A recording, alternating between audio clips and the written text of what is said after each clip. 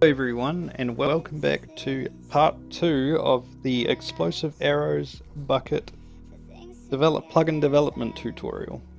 In the last tutorial we identified that the skeletons could also fire explosive arrows, and then that needed to be fixed in our next version. So, to ensure that only players can fire the explosive arrows, we need an event to see when the arrow is fired, who fired it, and then when the arrow hits we need to say, well, was this arrow fired by this person, or was this arrow fired by a player and not a skeleton? So we need a new event. So we're going to create a new event handler public void on arrow shoot, and we're going to call it entity shoot bow event. Now all of these events can be found on the Java docs, or just by doing a quick Google search. If you need to find an event, an event type, just do a Google search, it will tell you. It's really simple. So when an entity fires something, we're going to check it. Basically, we're going to run the code between these two brackets. Because we've already done the register events, we don't need to do anything else. This will automatically run. So we need to check if the person firing it is a player. So what we need to do is we need to get the entity who fired it. So entity shooter, and we'll go event dot get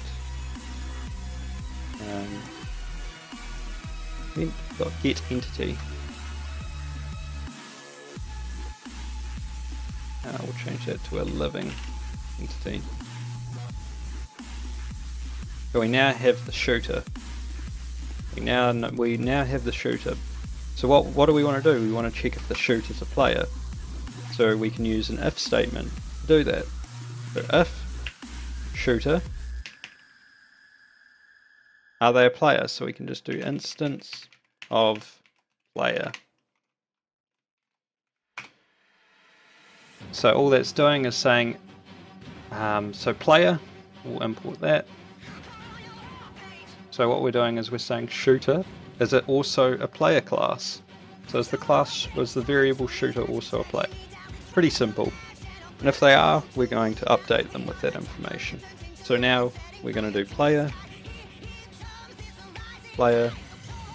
equals player shooter. Now what we're doing here is we're basically saying, well, we're creating a new variable. The type is player.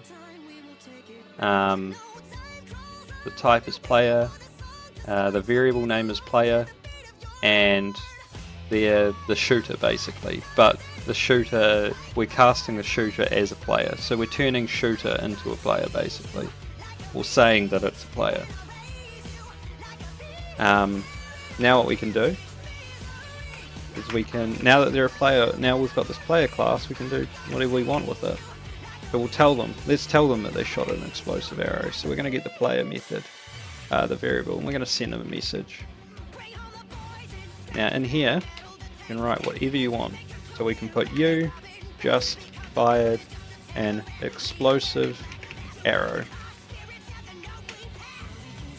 So now we're telling the player that they've just fired an explosive arrow. But even though that we have this is not what we want to do, because we now want to prevent them. Well, we want to check if it is a player. So what we're going to do is we're actually going to create a list of all of the entities that are explosive arrows. So, and then what we can do is we can reference that list when we want to check if a player fired it. So this will be a little bit complicated, but we're going to go up and we're going to create a global variable. Now a global variable is something that all methods can access. So what we're going to do is we're going to create a list of arrows that are going to explode basically. so that we can actually read it from two different methods. So we're going to create a public list, and it's going to be a projectiles list. Explosive arrows. There we go, we now have a list of explosive arrows. Now we're actually going to have to create the list. So it equals a new array list projectile. Now this here is just syntax. It's something that you'll have to learn. It's a bit of a pain, I know. So if we go through this after I've imported all of those, we're creating a new global variable. So here's our global variable, and what does it equal? Well, it equals a new list of projectiles. So a new array list of projectiles. Now what we want to do is we want to, in here, so if the shooter is a player, we want to add the projectile they shot to that list. So we can do explosive arrows, and we're going to add event.get projectile. So we're going to add the projectile, cast that to a projectile. So that's all we're doing is, so we're going to add this projectile to the list. So now what we need to do, now we go back to our on arrow hit event. Now what we want to do is we only want to create an explosion if the projectile is in this list here.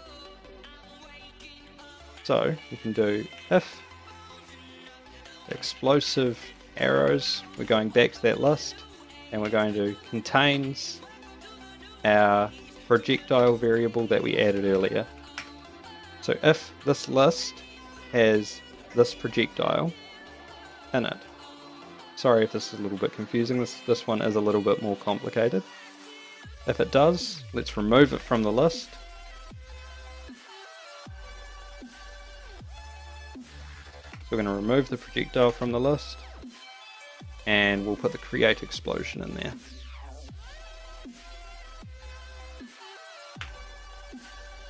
Okay.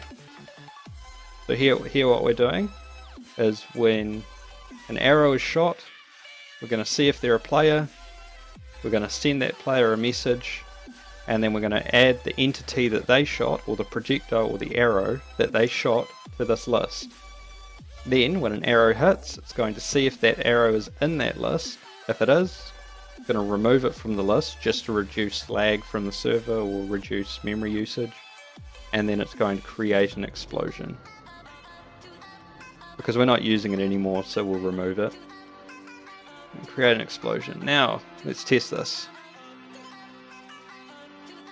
So we'll export it, reload our server, and we'll test it. So we'll switch back over to our Minecraft client, and we're going to get one arrow and one bow. We're going to see if this still works. Did I screw anything up? You just fired an explosive arrow. Well, that's good to know. So now let's fire at the sheep. Oop. And there's some more explosive arrows. Let's just screw up the map a lot. But now what we need to see is, can skeletons fire it? Go back to our... And we're going to spawn a skeleton in. And let's set ourselves to game mode 0. Well, no, he's not firing explosive arrows now. You can't hit me. Ow. So no. So now we have an explosive arrows mod or plugin that can only be used by players.